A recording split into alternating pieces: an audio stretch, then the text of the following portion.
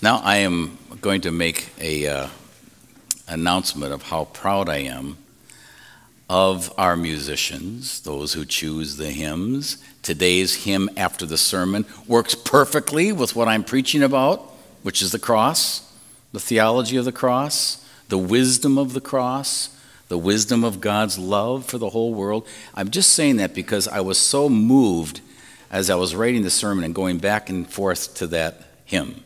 Hymns bring out sermons all by themselves, and they do a beautiful job. I'm also proud of all of you, and just want to make you realize that and say it again as an encourager to this marvelous congregation.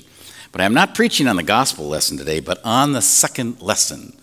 The wisdom of God is better than the wisdom of people. In fact, what looks like foolishness to the human nature is actually wisdom. It's the upside-down world that Jesus lived, taught, proclaimed, died in, and was raised up again in. And the reality is that the cross is, as St. Paul says in the second lesson, a true stumbling block for all of us. I love what the great poet W.H. Auden says in his poem about Compline, the daily offices of prayer. And at the last office of prayer, he has this poem that, as only poetry can do, describes the cross and the work of Christ in his death as a holy mystery beyond all knowing and liking even. Because there's something about the cross that human nature doesn't like. We're death-denying, for one thing. We like the glorious things of life. We don't really go after death. But the reality is the Christian life is all about death and resurrection, just like nature is. It's all about dying to something old and rising to something new. And it's happening in your life daily. Death to avarice, life to generosity. Death to selfishness, new life to embracing everyone. It's death and resurrection. We're not told to get better in the Bible. Nobody gets better. It's death and resurrection, all in the hands of this merciful, loving, and mysterious God. And we can't fully explain it, but we know at some level that its wisdom is stronger than the wisdom of this world. So I'm just going to go back there and read that. The message of the cross, first verse in our second lesson, is foolishness to those who are perishing, but to those who are being saved, made whole, it is the power of God. There is a power in the cross. For it is written, I will destroy the wisdom of the wise. Who is the one who was wise? Where is the scribe? Has God not made foolish the wisdom of the world? And I'm going to contrast those in this sermon. For Jews demand signs, as you heard. Greeks desire wisdom, but we proclaim what? Christ crucified, a stumbling block. Christ, the power of God and the wisdom of God. For God's foolishness is wiser than our human wisdom, and God's weakness is stronger than human strength. All right. Some of you were at the first forum I did back in October where I talked about the, excuse me, with your permission, asinari, a Greek word that means bearing the head of an ass or a donkey. And it is the first portrait, some of you were there, we have of Jesus. And it's not oil painting. It's scratched into the barracks of a wall that someone found in 1857. And it is graffiti picture of Jesus. It's a cartoon. And it has a man, and I have these in the back because I know I can anticipate you guys. You're going to say, I want to see that picture. And you have it. The ushers, the smiling men back there, are so gracious, and they have some copies. They'll make more copies. Alexamenos, it says, worships his God. And what does the picture look like? Alexamenos is a short little Roman soldier looking up to the cross. It's a tau cross, a T cross. With the body of Jesus outstretched, you can see the nail prints in the hand in this sketch, and the head of an ass. Because why? The cross is foolishness to that Roman soldier who was brought up in empire thinking that how do you become wise? By getting ahead, by following the emperor, by killing your enemies, by not paying attention to these lowly people over here. Besides, they're sick, they're lame, they're crippled, probably getting what they deserve from a God of wrath. That's human wisdom. And it's always been human wisdom. From day one in the recorded history, people who think about God think about having to do something, manipulate something, have some sort of transaction that they can get God to like them, maybe love them, and certainly give them things that they want. You know, throwing salt over your left shoulder, cutting off the head of a chicken and putting it in a certain place. We do these things because we think that's what God really wants. It gets more sophisticated. Following the 10 Commandments perfectly. That's another chicken head. Salt over your shoulder. Then God will really like me. I mean, I've got to do something first because that's what life is like in the real world, you know, our daily work. You do something good, you get accolades, and you get benefits. And the problem is, and I've said this before, the problem is we translate what happens in everyday life in an economic system like the capitalist system. I mean, I'm not putting that down, but that's the way we live. And we transfer that to our understanding of God. That we have to produce, and then God will be very happy with us and love us and spare us from hell and all this stuff. All right. So here's this picture. They found it, they believe that it was scratched in there, and there's other graffiti scratched in there. I mean, it's just like the railroad cars today, you know, people, or on bridges. They're making a statement. And the Roman soldiers, some of them might have been there at the cross when this soldier, whoever it was, scratched in this picture of Jesus with the head of an ass. Foolishness. Everybody knew back then that anyone who dies on a cross is a traitor, a criminal, a slave that ran away, or somebody that the emperor just didn't like. And how do you get rid of your problems if you're the emperor? You chop off their head, or you crucify them publicly to let everybody know this ain't the way to live.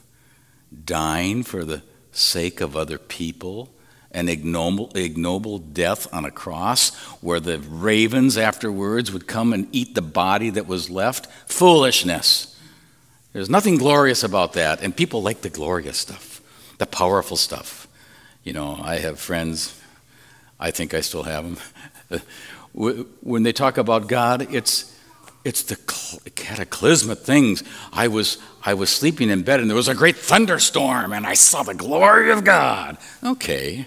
Well, does it always have to be that way? Even some of the prophets said, stop saying that. God is not found in the whirlwind or the hurricane or the storm, but God is found where? In the still, small voice, which seems for all the world to be weakness. We like commanders that, especially men commanders with all kinds of muscles, that are shouting things from the microphone. I don't know if you know anyone like that. That's what we like. That's wisdom. Wisdom is getting ahead of your neighbor, doing something that maybe you need to step on your neighbor's fingers on the ladder towards status and wealth. That's human wisdom, see? And that's what St. Paul takes to task so brilliantly, not just in this passage, which is the clearest one, but in other places in the New Testament. And Jesus did the same thing when he took to task some of that human wisdom from the Old Testament and said, nay, no, and nigh. That is not God's wisdom. That's human wisdom. All right, Luther on the theology of the cross. All the wisdom of the world is childish foolishness in comparison with the wisdom of Christ. For what is more wonderful than the unspeakable mystery that the Son of God, the image of the eternal, took upon him our very nature? And in the cross, that holy mystery, the Auden says, is beyond all knowing and liking. In that holy mystery, he took our sorrows, our pain, our sins and uncertainties, and gave us instead his grace, his faithfulness, his joy. People couldn't make up this kind of wisdom because we're in a different mindset, see? And that's why I said a couple Sundays ago, repentance means go beyond the mindset you have, metanoia, beyond the mind you have into the wisdom God has planned for the whole world, see? Jesus from the cross did something, and for those who, as Paul says, are being whole by it, we understand it as goodness. He forgave his executioners. Can you imagine being one of the Roman soldiers brought up in the entirely different mindset and listening to him forgiving someone who just was making him bleed and die? Foolishness, they must have said. Look at that idiot. Even in his death, he's doing this love thing. That's not wisdom. Wisdom is getting what? Revenge. But God is not in the revenge system. God would rather die than demand that we die. And that's the whole mystery, which is beyond knowing and liking in the cross, is that God hangs there. Jesus, second person of the Trinity. That's God in the flesh. Luther said it this way: the wisdom of God is found in the things that are hidden, like coming to a 16-year-old teenager, we think Mary was 16, around that age, and saying, you're going to be mother of God, of Christ. It seems foolish. Why didn't the angel come to some royal person with lots of money and status who could wear gold rings and say, look who I am? It's foolishness. And then the foolishness of the cross is the final symbol of God's wisdom, opposed to our wisdom. Very, very different. All right, so here's what happens with the foolishness, which is really wisdom of God.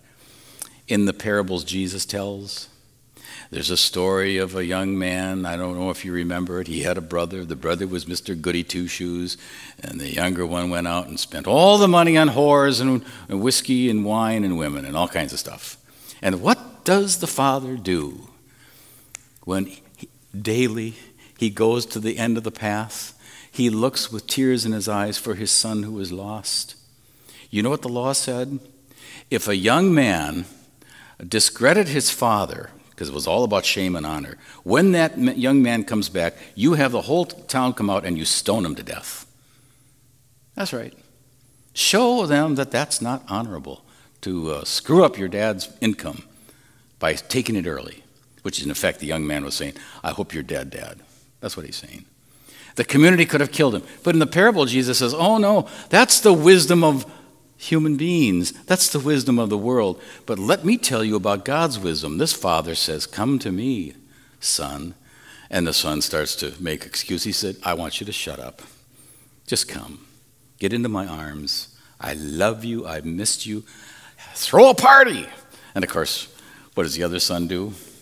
Gets his nose hugely out of joint because he's done all the good things. He's cut off the chicken head. He's thrown the salt over his shoulder. He's worked hard, and there's no party for him. And the father has to say, get over yourself. This brother of yours was lost. You've been here all along. Now he is found. You see the difference in the wisdom? And how does it work in everyday life? Now I can walk out here. You know what I'm going to do, because stories are the best way to share this stuff.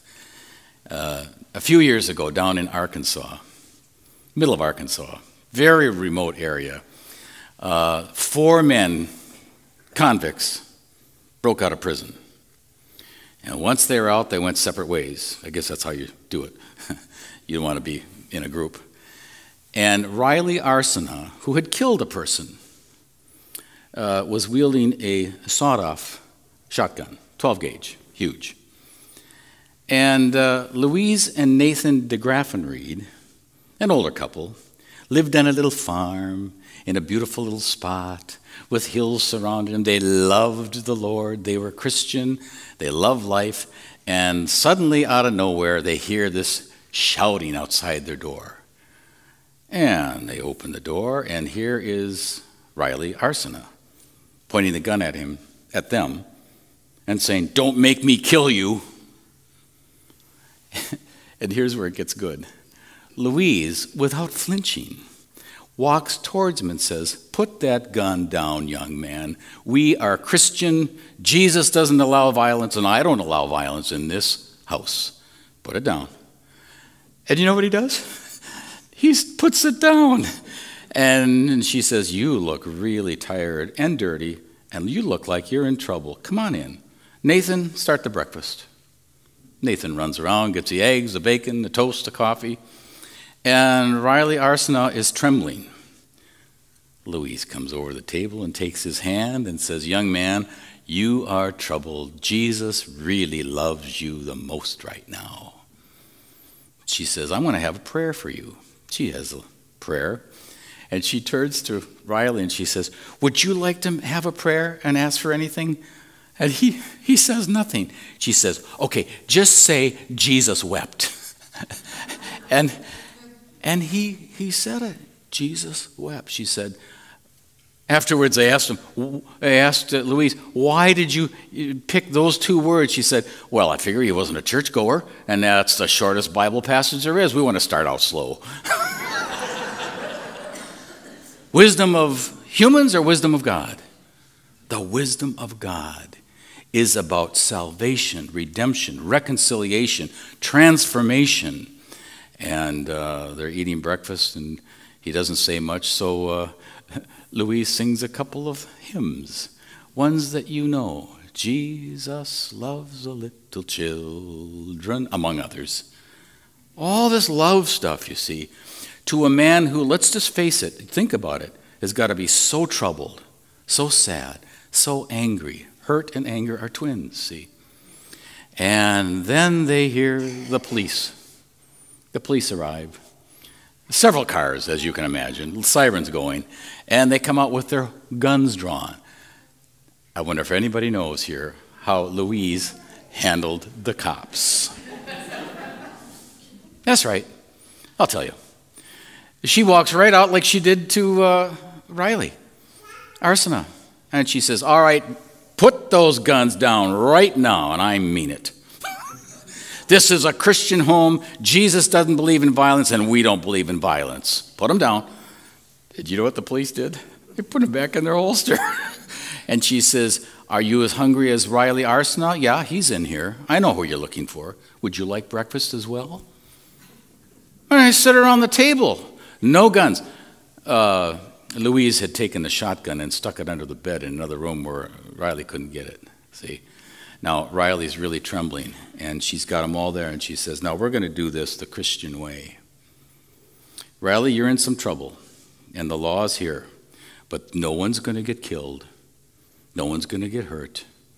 And they took him. He became really calm. He looked at her and began to cry, gave her a hug, and she said, "This is only the beginning. They're taking you to prison, and Nathan and I will visit you and remind you of God's love." Now, I tell you that story because many people might think, oh, they could have lost their lives. Yes, but they didn't. And for my money, I think that because love was the overpowering thing that it is, it's not just a word, it's a power. I think Christ, through the Spirit, worked in all of those men's lives, and something good came out of it. This is the wisdom of God. It's not getting ahead. It's not getting love for just you and your own, your kin, your family, if you're really generous, your community, and maybe your state and country. We don't get to the world very often in our human wisdom. But in God's wisdom, shalom happens. Peace and justice, love for all, everyone's welcome. It doesn't matter if your friends have a bat and ball or a beach ball. It doesn't matter what color their clothes are, what color their skin is, nothing. God loves the whole creation, as St. Augustine says, and I make him say it very often because I love it. God knows what God wants, God makes what God wants, and God loves what God wants, what God wanted. All of it. Not just some, but all of it, including Riley Arsenault. Yesterday is gone. Tomorrow has not yet come. Live into the wisdom of our Lord and Savior, Jesus Christ. Amen.